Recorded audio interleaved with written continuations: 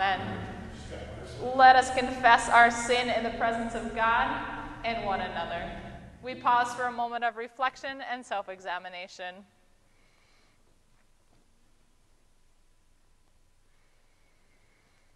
Most merciful God, we confess that we are captive to sin and cannot free ourselves.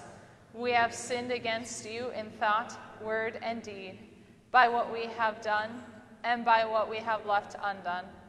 We have not loved you with our whole heart. We have not loved our neighbors as ourselves. And for the sake of your Son, Jesus Christ, have mercy on us. Forgive us, renew us, and lead us, so that we may delight in your will and walk in your ways to the glory of your holy name. Amen. In the mercy of Almighty God, Jesus Christ was given to die for us, and for his sake God forgives us all our sins. As a called and ordained minister of the Church of Christ, and by his authority, I therefore declare to you the entire forgiveness of all your sins. In the name of the Father, the Son, and the Holy Spirit. Amen.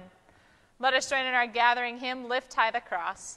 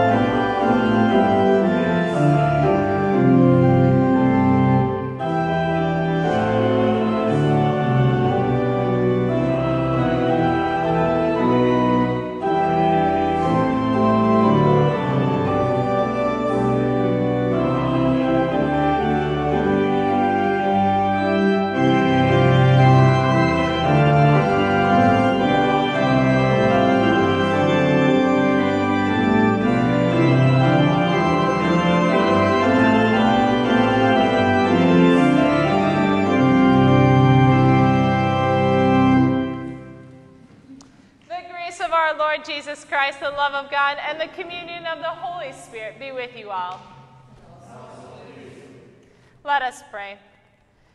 Teach us, good Lord God, to serve you as you deserve, to give and not to count the cost, to fight and not to heed the wounds, to toil and not to seek for rest, to labor and not to ask for a reward, except that of knowing that we do your will.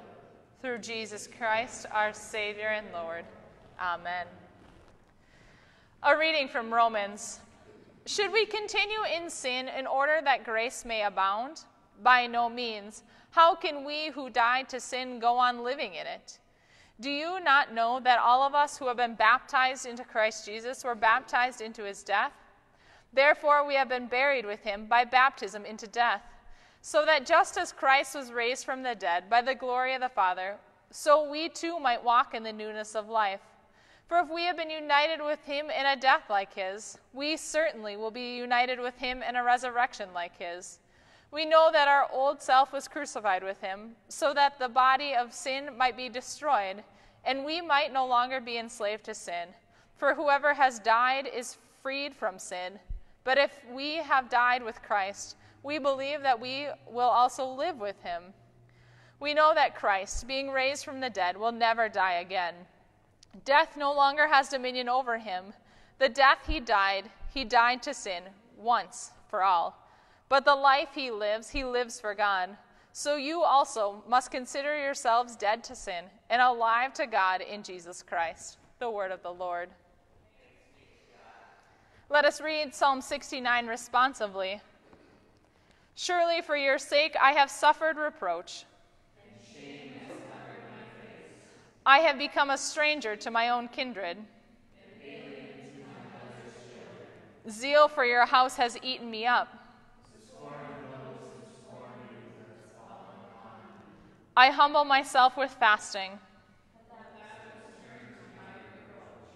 Answer me, O Lord, for your love is kind. In your great compassion, turn to me. Hide not your face from your servant. Be swift and answer me, for I am in distress. Draw near to me and redeem me. Because of my enemies, deliver me.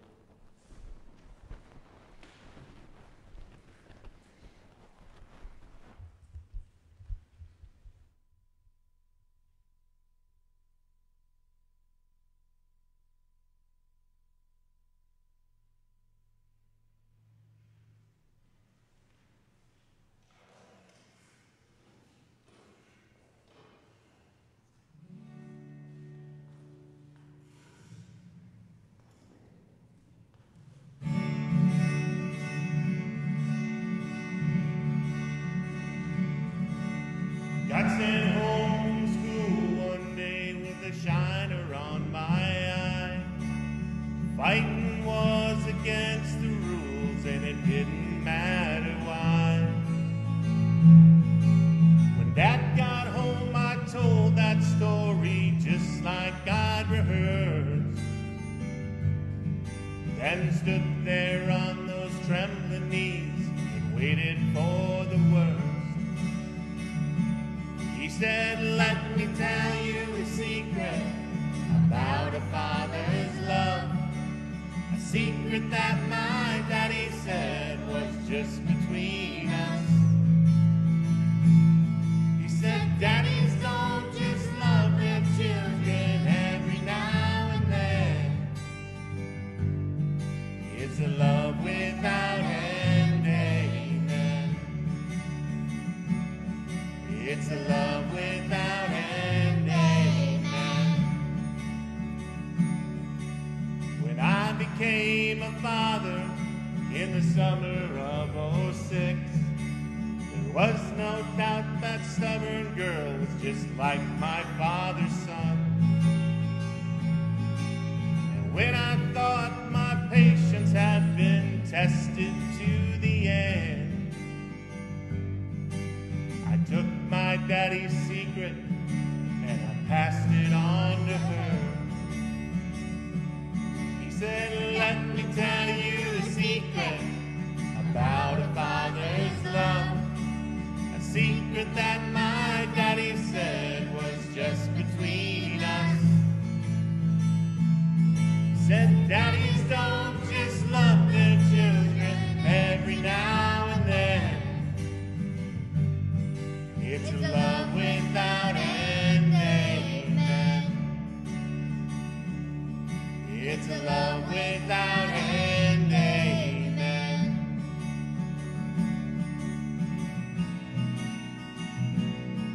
Last night I dreamed I died and stood outside those pearly gates. Suddenly I realized there must be some mistake. They know half the things I've done, they'll never let me in. Then somewhere from the other side, I heard these words again. He said, let me tell you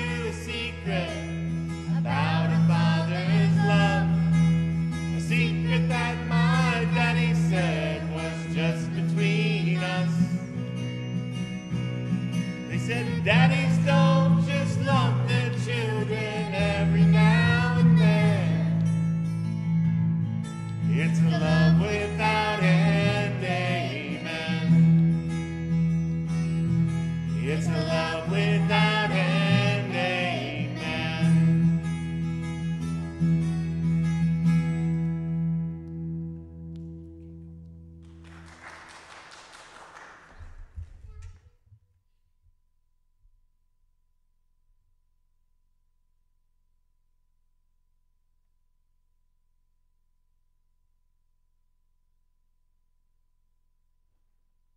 The Holy Gospel according to Matthew, the 10th chapter. Glory to you, O Lord. Jesus said to the 12, "A disciple is not above the teacher, nor a slave above the master. It is enough for the disciple to be like the teacher, and the slave like the master. If they have called the master of the house, how much more will they malign of this house? So have no fear of them, for nothing is covered up that will not be uncovered. For nothing is secret that will not become known. What I say to you in the dark, tell them in the light, and what you hear whispered, proclaim from the housetops. Do not fear those who kill the body, but cannot kill the soul. Rather fear him who can destroy both the soul and the body in hell. Are not 2 sparrows sold for a penny? Yet one of them will fall to the ground apart from your Father, and even the hairs on your head are all counted. So do not be afraid, you are of more value than many sparrows. Everyone therefore who acknowledges me before others, I will also acknowledge before my Father in heaven. But whoever denies me before others, I will also deny before my Father in heaven. Do not think I have come to bring peace to the earth. I have not come to bring peace, but a sword. For I have come to set man against his father, and daughter against her mother, and daughter-in-law against her mother-in-law, and one's foes will be members of one's own household. Whoever loves father or mother more than me is not worthy of me, and whoever loves son or daughter more than me is not worthy of me, and whoever does not take up the cross and follow me is not worthy of me. Those who find their life will lose it, and those who lose their life for my sake will find it." The Gospel of our Lord.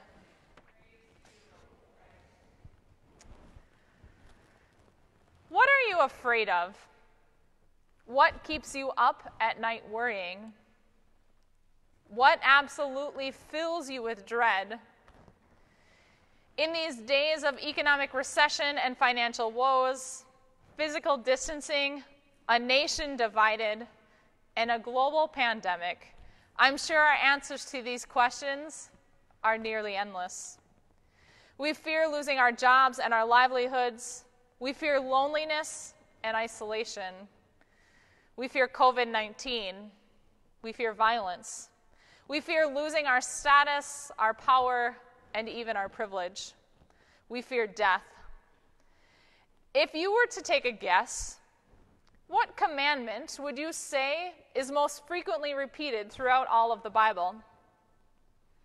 Maybe you're thinking to love one another. Maybe even the call to love God. Maybe you're thinking worship God and God alone. Maybe the thoughts of serving one another or praying without ceasing. All of those great commandments for sure. The answer to the question I've put before you most recently is found in verses 26, 28, and 31. Do not be afraid. Do not be afraid. I frankly can understand why the disciples were experiencing some levels of fear. I can see why this may need to be repeated time and time again. There's a lot going on here, and while Jesus was walking in their midst, the disciples have dove in headfirst and potentially are thinking they're in way over their heads. They've gone further than maybe they expected to go, and this journey they're on, the one they began, started with a simple, "Come and follow me." It sounded easier at the start of the journey, and now they find themselves in the middle of they aren't even sure what. And Jesus is speaking to them again. And this is where we hear our lesson today from Matthew. And I have to admit, I think it would make me a little on edge as well. There's talk of killing the body and those who cannot kill the soul. There's talks of swords, man against his father, daughter against her mother, daughter-in-law against her mother-in-law. Matthew continues on saying that Jesus says, "Whoever does not take up the cross and follow me is not worthy of me, and those who find their life will lose it. Those who lose their life for Jesus' sake will find it." It's a lot to try to take in. And in the midst of all of this, we hear the call to come and follow, to walk alongside Jesus as one of his disciples. Dare I say that today's text is speaking to us as well? Do not be afraid. Do not be afraid of the coronavirus, which we as the world are only beginning to understand. Do not be afraid of our past. Rather, let's recognize the ways in which we've fallen short. Move forward with change. Do not be afraid of the world you're in. Do not be afraid that you've been called to do hard things. Do not be afraid that the world is completely different today than we ever thought it would be, and in some ways, for the better. Well, I've heard a lot of talk of wanting to return to where we are. Go back to that which is comfortable for us. Return to that which we knew. The world we long for, in many ways, no longer exists. We have multiple things plaguing us. Systemic racism has finally been brought to a forefront, and things are changing in the world around us. The coronavirus has changed the ways in which we're forced to interact, and we've been called to look out for our neighbors in new and different ways. We simply cannot go back to the way things were because the world is no longer the same, nor should it be. As a church, it's been hard and absolutely marvelous to lean into some new ways of being church. We've moved outside to a drive-up style worship and have been learning and figuring out ways in which we worship online. While yes, we can all name the things in which we wish we could do differently. I would love to shake your hands, give some of you some big hugs, greet you up close, fill the sanctuary with you and all of my favorite people, to sing our favorite hymns, reminding us of the promises of God. However, right now we can't, because I don't want any of you to get sick and potentially die. What COVID has done is it's forced us outside, forced us to quickly learn how to broadcast our services on the internet. And what COVID has done is we've also received messages from neighbors who are sitting outside their homes and have joined us for worship for the first time in years. We receive messages from people all across the country who have joined us for worship like they never have before. Greetings, welcome. We're glad you're here. It has allowed us to be different. Bethlehem and churches across the world are leaning into ways to worship and to continue to be God's church in the world. Do not be afraid. It's hard. Do not be afraid that things are different and we like what we're familiar with. Of course, there's doubt, uncertainty, longing for something else. And yet God comes to us and reminds us time and time again, do not be afraid. In the last few weeks, I have given thanks and have been delighted by the voices of our African American brothers and sisters who over the course of the last few weeks have been so bold to remind us of God's call to work for justice and peace for people. Austin Channing Brown, one of my favorite authors, shares a powerful description of love, justice, and God's peace. She writes, "We are taught that love is many things, but rarely do we think of love as risky, as disruptive, as noisy, as angry, as causing holy trouble. I believe firmly that to practice love is to disrupt the status quo, which is masquerading as peace." It caused me to pause. And it caused me to come right to today's gospel. Love is disrupting the status quo, which does sometimes masquerade as peace. This is the very type of love that Jesus embodied every moment he walked this earth. This risky, disruptive, causing holy trouble kind of love. Jesus despised the way the religious leaders higher-ups of his day used God's holy word as an excuse to ignore the sick, cast aside the lowly, refuse to assist the needy, oppress those they saw as others. Jesus literally turned the tables on religious rituals that prioritized profit over people. And Jesus continually broke social and cultural norms by sharing meals and entering into authentic relationship with those that the world seemed as unworthy: women, widows, thieves, lepers, foreigners, strangers, the least and the lost. Jesus embodied the risky, disruptive, cause holy kind of trouble love that broke down barriers, spoke truth to powers of the world that oppressed God's justice, and kept all people from experiencing abundant life. So I circle back to the question I started with. What is it we should be most afraid of? Not insult, not change, not persecution, not death. What we fear from today's passage from Matthew is a half-lived life. We should fear, as Jesus infers, indifference, apathy, and complacency. We should fear cheap and easy discipleship, and Jesus reminds us that true discipleship is truly a costly discipleship. Jesus reminds us that true peace comes with a cost. And I wonder, are we ready to love like Jesus? Are we ready to love in a way that is risky, disruptive, and causes holy trouble for the sake of others? Jesus calls us out to live our daily lives as a disciple of Christ. The question could be, what is a disciple? And C.S. Lewis claims, the church exists for nothing else but to draw people into Christ, to make them little Christs. It's not merely a lifestyle we're trying to live. We are called to a radical way of living, which may in fact cause us to face things that are less than ideal, where we come to nose with discomfort and sometimes uncertainty, where we serve where we're not comfortable, where we go where we never would have imagined. And Jesus envisions us in this manner, where we're experiencing intense relationships and we take on the tasks of Jesus himself. Do not be afraid. Jesus then finishes his point about fear with the talk of the sparrows and how God knows and loves every sparrow in the sky and the ones who fall. And he presses his point further. Not only does God know and watch over the sparrow, but God knows every hair on our heads. I can't even say that about myself or about my children.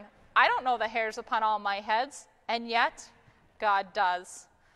The one who created us, the one who meets us in our walks as disciples, the one who calls us to life, knows us intimately and wishes abundant life for us.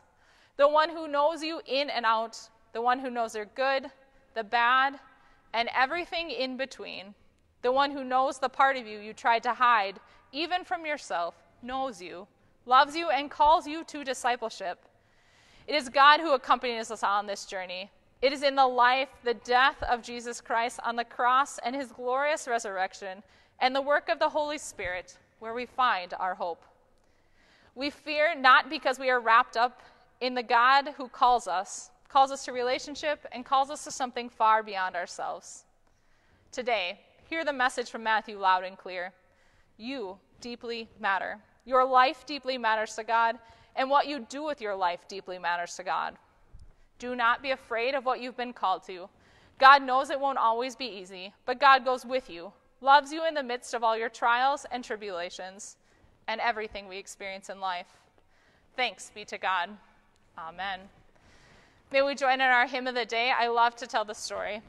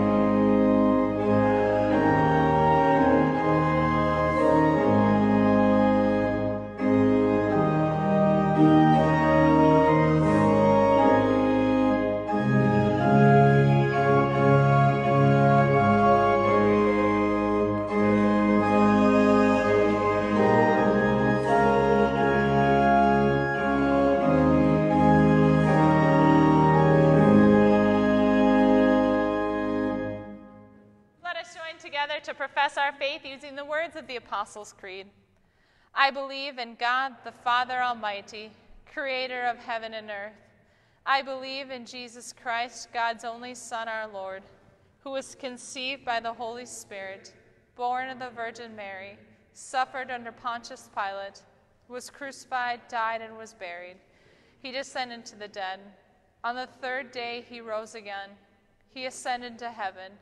He is seated at the right hand of the Father, and he will come to judge the living and the dead. I believe in the Holy Spirit, the Holy Catholic Church, the communion of saints, the forgiveness of sins, the resurrection of the body, and the life everlasting. Amen. Called into unity with one another and the whole creation, let us pray for our shared world. Expansive God, you bring diverse voices together to form your church. Open our hearts and unstop our ears to learn from one another, that differences might not overshadow our baptismal unity. Lord, in your mercy. Providing God, your creation shows us that life comes from death. Renew the places where our land, air, and waterways have been ill for too long. Direct the work of all who care for birds and animals and their habitats. Lord, in your mercy. Protecting God, sustain and keep safe all who work to defend others across the world. Revive and strengthen organizations dedicated to caring for refugees and migrants while their homelands struggle for peace. Lord, in your mercy. Loving God, you promise to be with all who are persecuted for your sake. Guide all who speak your word of justice and console any who are tormented or targeted for being who they are. We pray for those who suffer. We especially pray for Kevin Gedker, Jacob Lindholm, Roger Erickson, Cece and Ken Snook, Leonard Emberger, Dave Emery, Ken Kemboy, Yvonne Doust, residents and staff of assisted living and nursing home facilities, Bob Morris, the unemployed, healthcare workers, Jenny Pedersen, those affected by the coronavirus, Pam Stock, Paul Erdahl, Aldine Gossi, Michael Zucker, Bobby Sales, Clary Tollefson, Roy Cheney, those who are abused, all addicts and their families, all dealing with mental health issues, all caregivers, and all battling cancer. Lord, in your mercy. Compassionate God, you are with us and we are never alone. Bless all fathers and father figures who strive to love and nurture as you do. Comfort all who long to be fathers, and for all whom today is difficult. Lord, in your mercy. Reigning God, you bless us with guides and caretakers in the faith. As we give thanks for those who have died, we especially give thanks for Clark Tollefson and Terry Schroeder.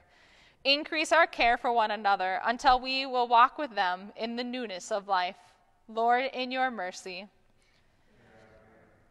Receive these prayers, O God, and those too deep for words, through Jesus Christ, our Savior and Lord. Amen. The peace of the Lord be with you all. Let us join together in our Lord's Prayer. Our Father, who art in heaven, hallowed be thy name. Thy kingdom come, thy will be done, on earth as it is in heaven. Give us this day our daily bread, and forgive us our trespasses, as we forgive those who trespass against us. And lead us not into temptation, but deliver us from evil. For thine is the kingdom, and the power, and the glory, forever and ever. Amen. Neither death, nor life, nor angels, nor rulers, nor things present, nor things to come, nor powers, nor height, nor depth, nor anything else in all of creation will be able to separate us from the love of God in Christ Jesus. God, the Creator, Jesus, the Christ, and the Holy Spirit, the Comforter, bless you and keep you in God's eternal love. Amen. Let us join in our sending hymn, Children of the Heavenly Father.